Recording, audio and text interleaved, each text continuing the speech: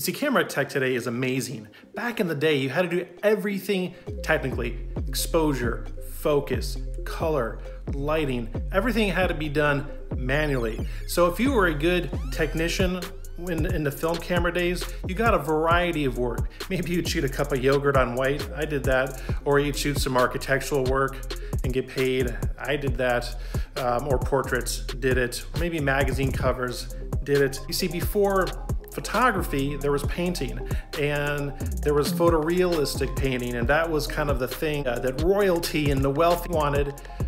Paintings of something realistic, because that way they knew what the Grand Canyon would look like, or some sort of something that they were not able to easily travel to. So they send a painter off, the painter would do their thing, come back months later, feel this beautiful painting behind velvet and show it to the king or the queen or whatever and say, this is what the Grand Canyon looks like. And it'd be like, oh, I got it.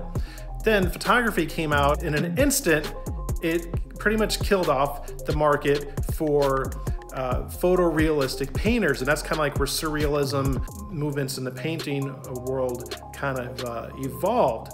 So the thing is, we got to think of today as the camera is now a paintbrush, right? Because all this stuff technically in the camera, it's doing well.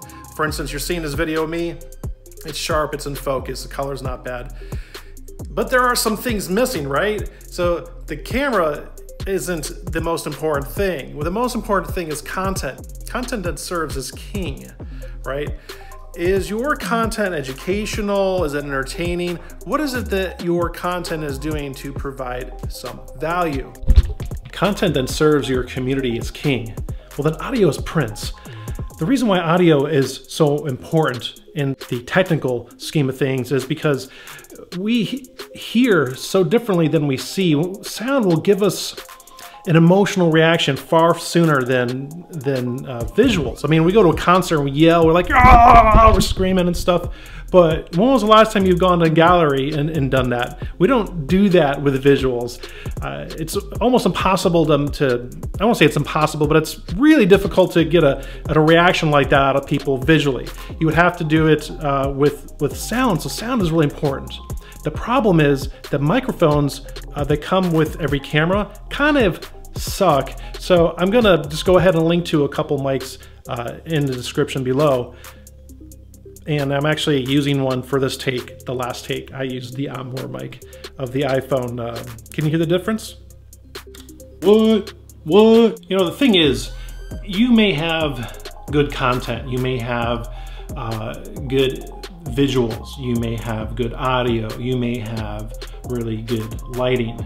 But often there's something missing, and that is vision.